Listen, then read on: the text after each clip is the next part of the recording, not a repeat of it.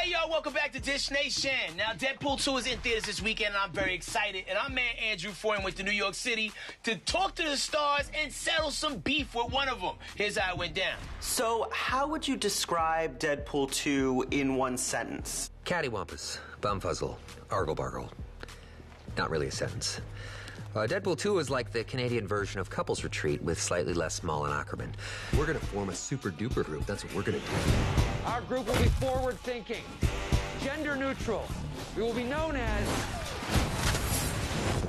X-Force. Isn't that a little derivative? You're absolutely right.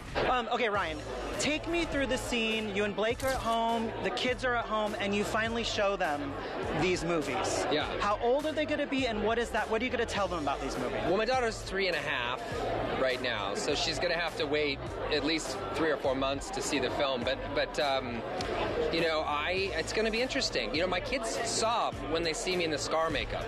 So I think it might be a little while. I don't, you know, that was because I go to, you know, I leave for work in the morning. I look like Dad. By the time they get there, it looks like I had a nap in a microwave, and it's not a good look. So yeah, we'll see. You know, everybody used to tell me, why isn't Terry Crews in a superhero movie yet?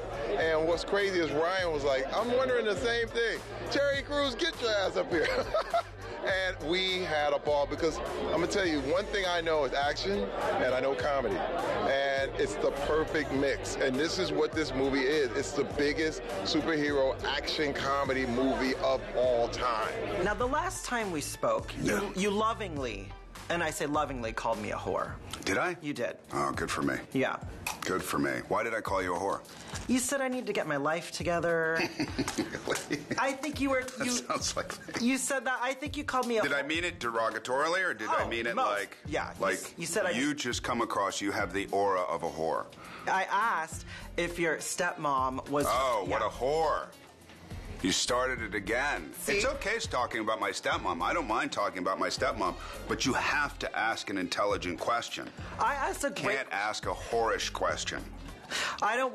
but maybe it's a good What's thing. the one stepmother question that you have? Oh, I don't have any. Really? I don't go there with you anymore. Why Well, not? what does she... You just did. Well, okay, all right. Ruin your interview, ruin your interview. Go ahead, ruin your interview. There's music of hers in the film. Was that your doing, or was that always Ryan? No, that was Ryan. That was Ryan. I thought it was funny, though. I thought it was appropriate. She thought it was appropriate. I don't think that she saw it, but she liked the idea of lending her song in a humorous way in a movie that I was doing. That's nice. We're pretty close, so yeah. Well, let's just talk about your workout and your diet and all that stuff. Why? When we could talk about my stepmother. All right, should we just do it? We can make this all about Babs. Can I call her Babs? You can call her whatever you want. My reaction, you have to allow, can be whatever I want. What would Vanessa think about Deadpool? She might like it. She might get high and watch it, to be honest. I mean, that's regular people can do that too. That's true. Yeah. And obviously, this is a huge summer for you. Are you? What keeps you grounded? I mean, this is huge. Everything. That other me? You keep me grounded. How do I keep you grounded, Josh? Right now, you keep me grounded. I'm not flying high with you right now. I'm not levitating. I'm down here. Who should not come to see this movie? Well, people who are easily offended, those with taste and a sense of humor, people who don't like to waste time or money, and Cristiano Ronaldo. That guy.